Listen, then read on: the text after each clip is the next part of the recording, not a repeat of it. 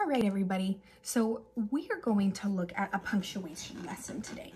And we are going to be looking at something called periods, question marks, and exclamation marks. Okay, so we're going to write some sentences.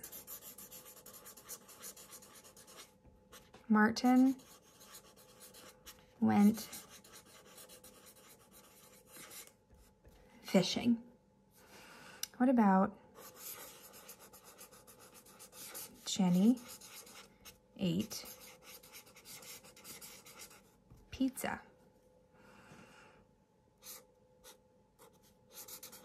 The dog played with the ball. Okay, so we have 3 sentences here. And when we have a full sentence or something special that we always do at the end of the sentence, when it is telling us something, we put what's called a period at the end of the sentence. So Martin went fishing, period. It's the end of a sentence. It's the end of a complete thought. Here, Jenny ate pizza, lucky duck. That's the end of a sentence. So we're going to put a period. The dog played with the ball. That's the end of a sentence. All right, so when we have a full sentence, we always have to put a period at the end of it. Jenny went to the store. She bought apples and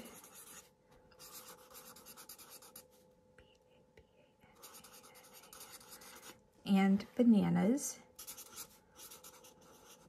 When she was there, she saw her friend George.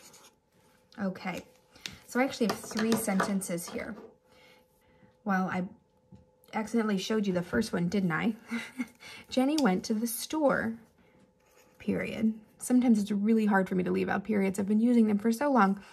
She bought apples and bananas. When she was there, she saw her friend George. Okay, so we need to go ahead and figure out where the 2 sentences are. One really good hint is I want you to look for the capital letters. Okay, because remember, capital letters show the beginning of a new sentence. So let's find, so here's a, so we know this is the beginning of our sentence. So there's a capital letter, lowercase, lowercase, lowercase, lowercase, capital letter, lowercase, lowercase, lowercase, lowercase, lowercase, lowercase, lowercase, capital letter. Okay, so we need to figure out where we're going to put our periods. It's going to go before one of these capital letters. So if it went before George, which would be here, she bought apples and bananas. When she was there, she saw her friend George. George all by itself isn't a sentence. So what if we put it here? She bought apples and bananas. Is that a full thought? Yeah. Yeah, if you said that to anybody, they'd be like, all right, cool. So she bought apples and bananas. When she was there, she saw her friend George. Does that make sense? Yeah, it does. So this is capitalized because it's a proper noun. Do you remember the proper and common noun lesson that we had? We capitalized George because it's a proper noun. It's the name of somebody very special and unique, George. So you see, we have 3 sentences here. So when you have the end of when you're at the end of a sentence, I want you to go ahead and put a period. So let's look at question marks. Question marks go at the end of questions. And what do questions do? They ask something. So, did you know that the sky is blue sometimes?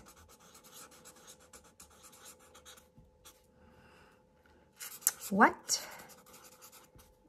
is your favorite food?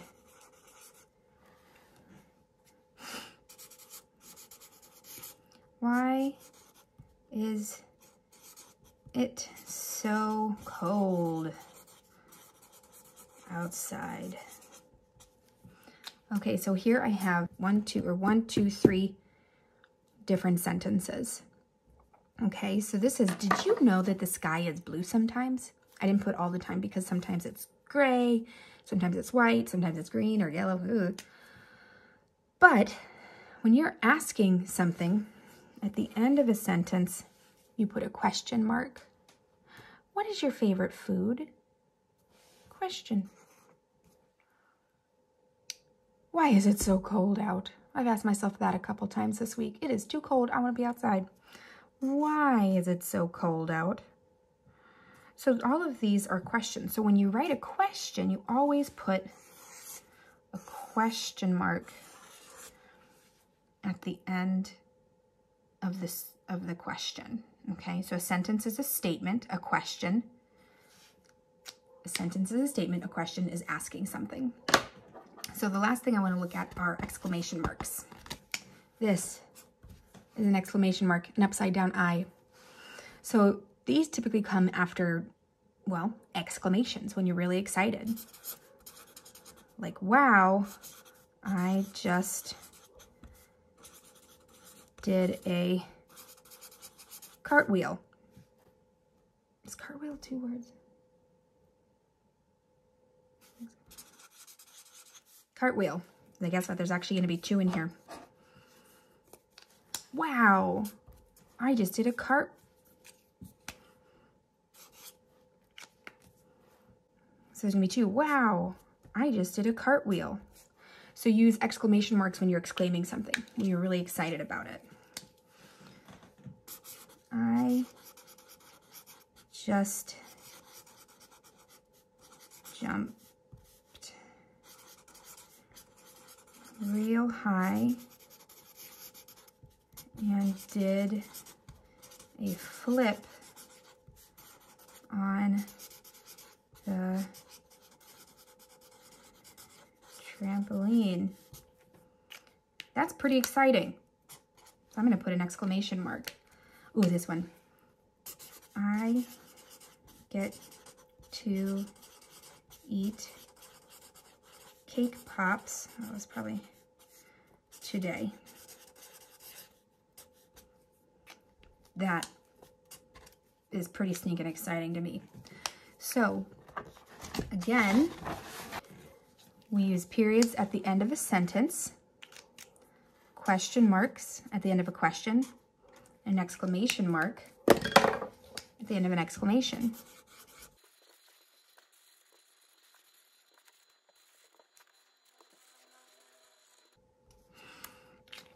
So again, periods go at the end of a sentence, question marks go at the end of a question, and exclamation marks go at the end of an exclamation. So that's the end of the punctuation lesson. What I would say a great follow-up work would be to write a story and then make sure you include all 3 of those punctuation marks in that story. Or you can write a letter to somebody and include them in that letter. Any kind of writing you want to do is totally fine. Or if you want to photocopy a book that you're reading and then find all the different punctuation marks in there, you can do that too. Okay, guys, miss you tons. Talk to you later.